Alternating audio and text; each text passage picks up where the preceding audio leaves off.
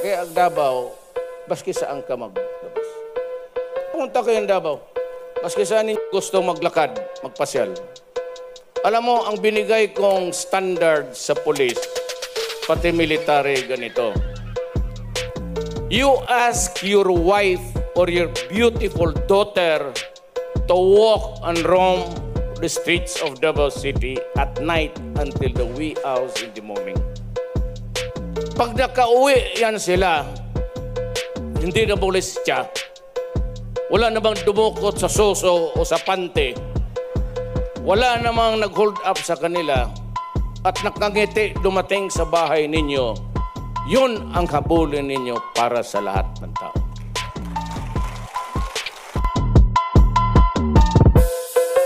Is Davao City safe for a white female traveler? Madayo. I am current resident in Davao City, and while I might give the impression of being subjective with my assessment of the city's safety, I will try as much as possible to provide a personal account and observation of the city's safety.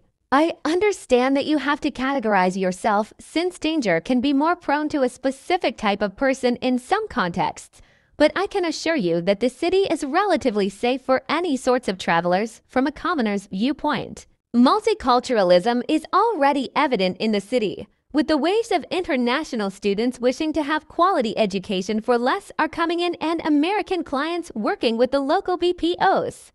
Hence, adjustments in security are being made so uniformed personnel can maintain a peaceful atmosphere while not being too intrusive with the traveling experience.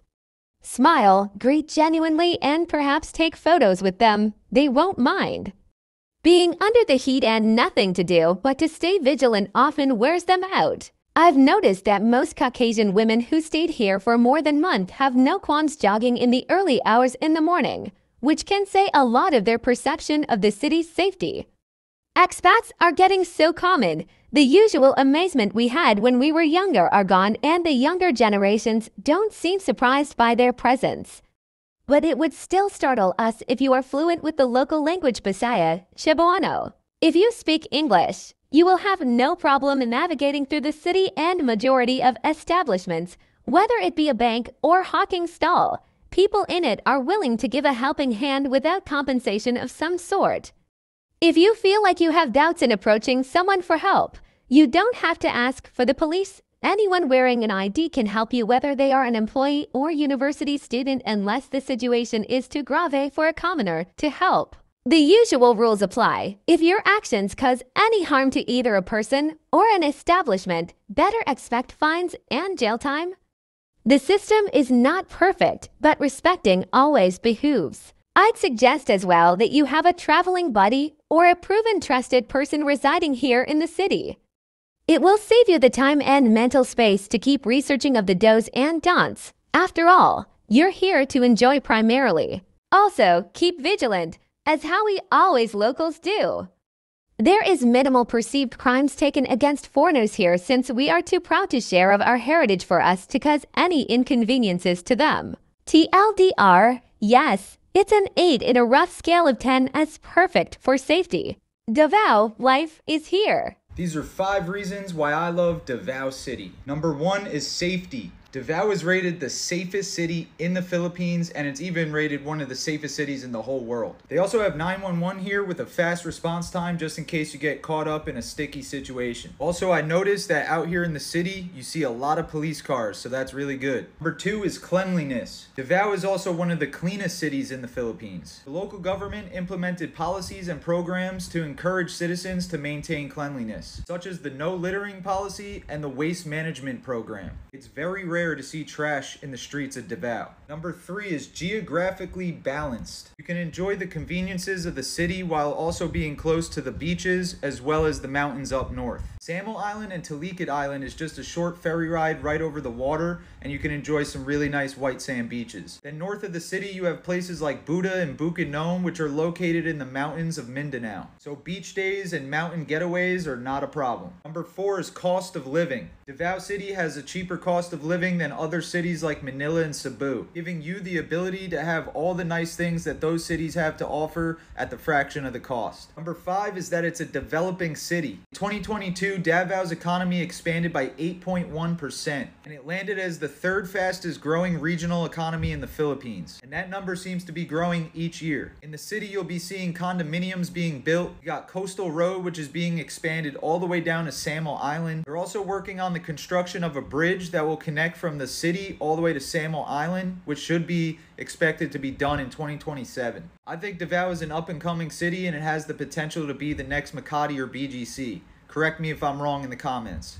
I'm a foreigner in Davao area, and the truth is, I haven't explored other areas and extent in the country. Culture is very different than what I am used to in Western societies. There is most certainly a learning curve and a lot of confusion accepting the culture change.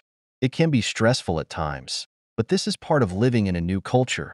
So respect it and don't get verbal or aggressive like in the West. Remember, you are the guest in their country. Don't expect the system to change to your expectations. Aggression is very much frowned upon here, and it's the biggest complaint I hear from the locals that deal with foreigners. I've seen it in the stores as well. Davao City is a great place to settle for foreigners in my opinion. It's called the safest city in the Philippines for a reason. That does not mean you are completely safe from crime. Most of the issues I've endured being here are money scams. I've never felt at risk for my life once here. And even the minor money scams can be reduced if you stay away from online markets. If you need to explore these options, get a local friend to correspond for you. I learned this looking for a mattress and delivery. My friend and I responded to the same ad in same area. I was charged extra for the same service. I call it the foreigner tax, and it's a small overcharge, for delivery in this case. I personally laughed about it. I tried to buy a second-hand fridge and AC unit online as well. It was fairly expensive, as the items were supposed to be good as new with a warranty. When the items were delivered, they were garbage, and I had to throw them away. I was scammed. They did not honor their warranty as well. All I could do is report the scam and take the loss. I'll only buy new items now, and do not use online marketplaces myself. I'll ask a friend to do my bidding. There is an area I'm aware of called Sasa. This area has been stigmatized as a slum area, but I've been there and did not feel any fear walking through the area. I saw poverty and pollution, but the people were very kind and helpful. I kind of stumbled into the area by accident while exploring different areas and getting lost. I'd hate to say it's a crime area because of the poverty I saw there. I didn't feel any more risk being there than anywhere else, but the living conditions were tough to see. Bottom line, crime is everywhere in the world, and you are at risk of being a victim everywhere. I have personally not felt threatened in any way here. Honestly, the kindness and support of my community has been a real blessing. I have been overcharged, but that seemed to go away for the most part once my community saw me as a part of the community. Very good people, and I do see a lot of honesty with them. Poverty is the hardest thing I've seen here, and my issues isn't feeling that I'm at risk of these people, but more that I wish I could do more for them as a whole.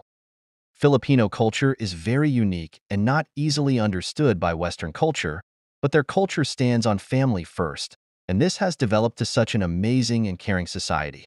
Their family values are an essential part of their culture. It's traditional, conservative, and takes dedication to commit to. Foreigners are safe here overall,